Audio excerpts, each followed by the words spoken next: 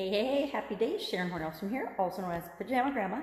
I am doing my live video in the garage because my sister's up and I'm trying to be quiet so that I don't wake the rest of the family up as we're having a Memorial Day vacation up at the cabin.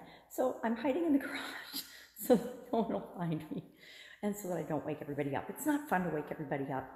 I might sit in the golf cart.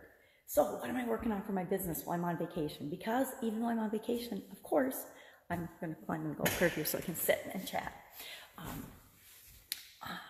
I need to always be doing things, right? I'm always working on things, and I do video every day, and I'm sharing my journey. I'm sharing the journey as I transition the brick and mortar world of businesses to the online world of businesses. And as part of that, I need to document. I like to document every day. I like to hop on every day and let you know what's working, what's not.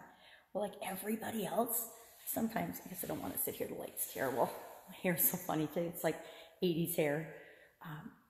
I want to share that sometimes we need time off, right? Sometimes we need to take a break, we need to get out of our normal routine, and we need to do something to just recharge our batteries. Well, I like recharging my batteries by coming to the cabin. Now, this garage is like a 10,000 square foot garage. It's ridiculous, but it's beautiful. And we all need to find things like that. We need to find things that make us feel great and that energize us in the ways that will help us to be more productive and more direct and online in our businesses. Sometimes that means unplugging and getting away.